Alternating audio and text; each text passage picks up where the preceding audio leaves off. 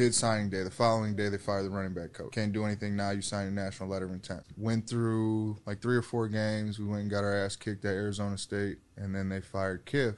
When Sarkisian came in, no real issues. Just wasn't a real mesh or fit there. I went in and got all my stuff together to transfer. And if you're the head coach, I hand you a piece of paper. This is, I'm asking for my release, blah, blah, blah. You get 7 days. In that 7 days, that's when they can come back and say, all right, you can't transfer to Notre Dame or wherever. You know what I'm saying? They can put all their blocks in. It's talking to Notre Dame, Michigan, and University of Illinois. 7th day comes up. SC never sent us anything. And mind you, I put in my request right after spring, but a lot of coaches take off, they're on vacation, doing whatever they're doing. If they forgot and they didn't say anything and I was clear to go anywhere, I was going to go to Notre Dame. That's what I wanted to do.